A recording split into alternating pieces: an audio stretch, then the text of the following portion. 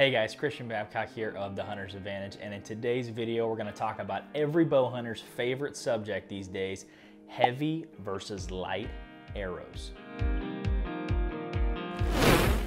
We're going to do a few things in this video today. We're going to walk you through the pros and cons of a heavy arrow, the pros and cons of a lightweight arrow. We're going to shoot a couple different arrows, and we'll sum it all up in our final thoughts. Every single thing that we're gonna talk about in this video comes from personal experience, and we're gonna be overlaying kill shots and different experiences that we've had while bow hunting with heavy and light arrows over the years. So let's get into the video. And just so we have some parameters of what we're describing as a light arrow and a heavy arrow, a light arrow to us is going to be anything from 350 grains to 450 grains, and a heavy arrow is going to be anything from 500 grains to 700 grains. And yes, I realize there is a gap in between those two measurements that I gave you. I do think there is a set of arrows that are in a moderate weight. Please note before we get too deep into the video, I am not a physicist. I am simply a bow hunter who is talking about some of his experiences. So let's start out with the pros of the heavy arrow. My personal setup is a Easton 4mm FMJ. This is 540 grains. I run a variety of different heads on this arrow. Thorn fixed blade broadhead right here.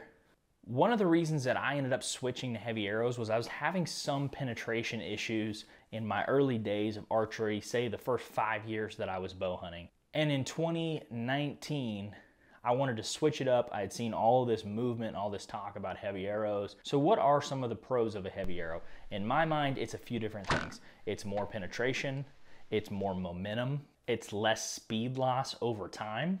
And since the arrow is heavier, it can absorb a lot more of the energy that a bow is applying to the arrow, therefore making less vibration, less shock, and less sound. So heavier arrows equal quieter shots. Since sound travels at 1128 FPS and a fast bow would shoot 280 FPS with a heavy arrow, I don't know if it matters that the arrow is much quieter at all, but it definitely cannot hurt. Let's talk about the first thing, which is penetration.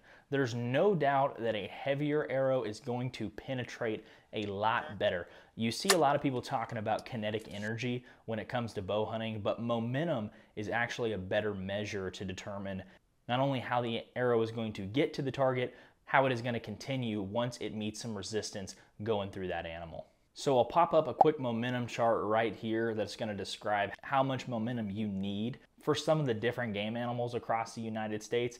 And I'm also going to pop up a quick chart of some certain grains of arrows and how much momentum those end up producing. And I think what you're going to see throughout the majority of these charts that I'm showing you right here, somewhere in that 450 grain arrow range is going to be able to harvest pretty much any big game animal in North America from a momentum perspective. But that doesn't mean you shouldn't shoot a heavy arrow. I don't want to get too technical into these numbers, but what I have experienced with shooting a heavier arrow is way better penetration.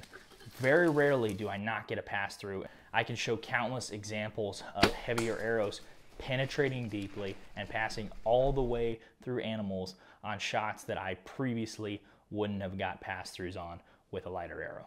Despite some people's belief, just because you're shooting a heavier arrow, say you're shooting something 600 grains and up, that doesn't give you free permission to go and shoot a deer right in the shoulder and expect it to penetrate all the way through. Obviously in bow hunting things happen, so having a heavier arrow in a lot of ways, if you make more of a marginal shot, maybe nick a little bit of that shoulder, you possibly will be able to get better penetration than you would out of a lighter arrow. And anyone that's been bow hunting long enough knows the difference between 1 or 2 inches of penetration could be the difference between bringing that deer home or it surviving, living the rest of its life out in the woods. You're not just trying to build an arrow that is fast when it comes out of the bow, you're trying to build something that maintains its speed over time. So one of the analogies that I've heard from the ranch fairy is you're not building an arrow to get to the animal, you're building an arrow to get through the animal. So for the guys that are speed freaks, that's just something to consider. You know, it doesn't really matter as much how fast the arrow is coming out of the bow, how much of that kinetic energy and momentum is the arrow keeping at point of impact with the animal, and is it going to have enough energy to pass through the animal at those longer shot distances. If you can't tell, I do have a lot of love for these heavy arrow setups, but there is definitely some cons that come along with shooting a heavy arrow. One of the immediate cons is the arrow is going to be slower. I think it's easy to get hyper fixated on how fast the arrow is coming out of the bow, but in some sense, it does matter. I mean, we don't want to be shooting an arrow that's so heavy it's only shooting 150 FPS. Some loss of speed is okay, but you're going to see it in your setup. For instance, when I was shooting a lighter arrow way earlier in my hunting career, what I noticed was I was getting in those 280 FPS ranges with my bow with, 450 grain arrow somewhere in there. But when I bumped that number up to a 525 and a 540 in the last few seasons, I very rarely get over 270 FPS out of my setup. If you're someone that likes to squeeze the most amount of speed out of your bow, a heavy arrow setup is not going to do that for you. So with those heavier arrows being slower, what you're going to notice when shooting at those longer distances, you'll probably start noticing around 40 yards, but you'll see this looping trajectory on your arrow.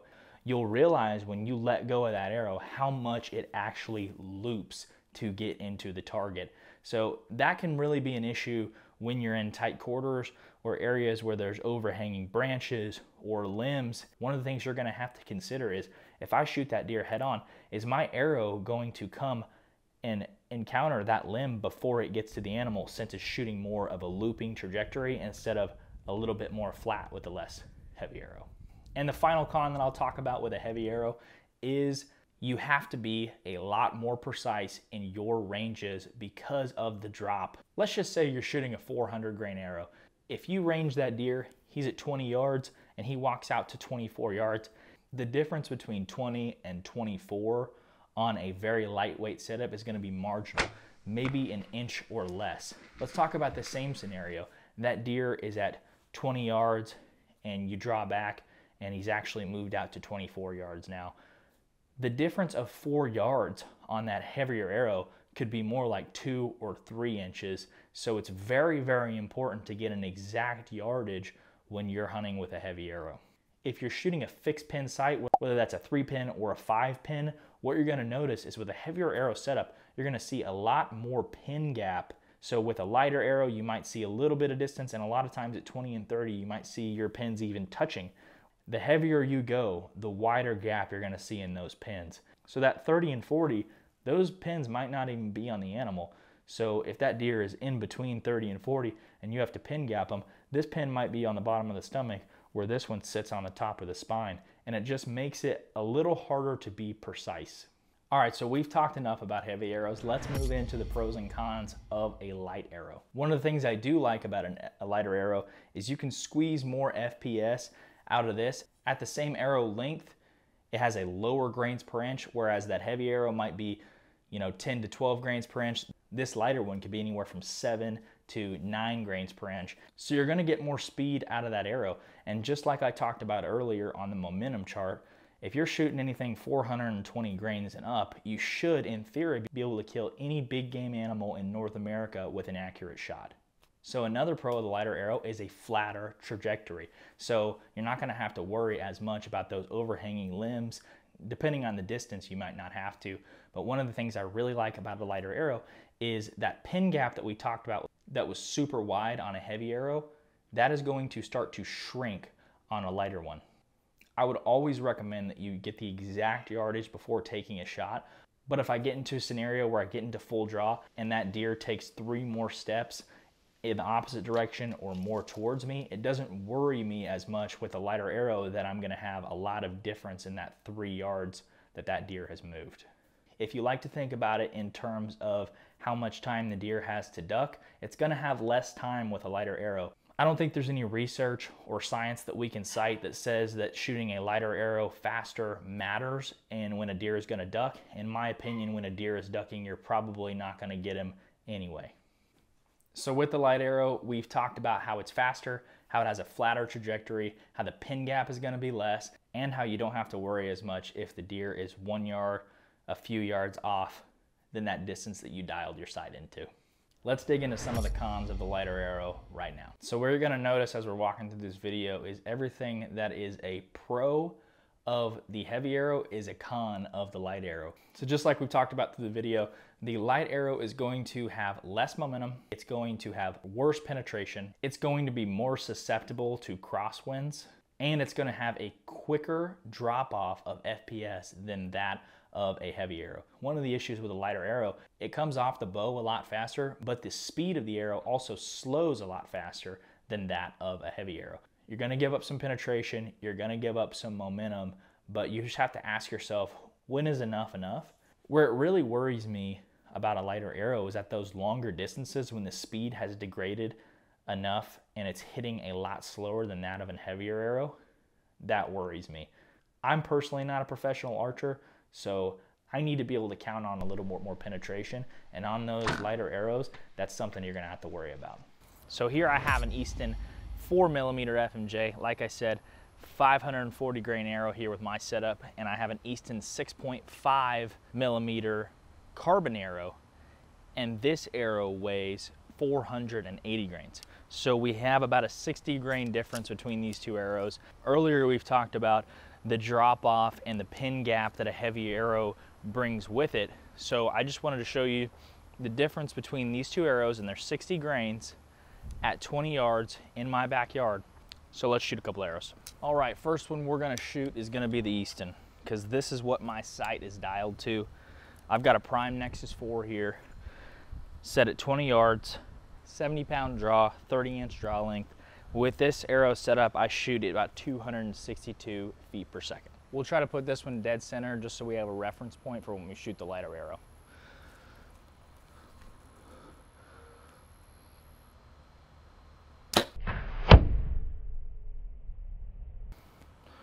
All right, so that looked pretty good. Let's shoot the lighter one and see how high it is. 480 grain arrow going down range. So this is the arrow that I actually bought to shoot the Total Archery Challenge in Beavers Bend, Oklahoma last February. So this is one of my target arrows. But honestly, it would be a decent hunting arrow too. Shoot this one at 20.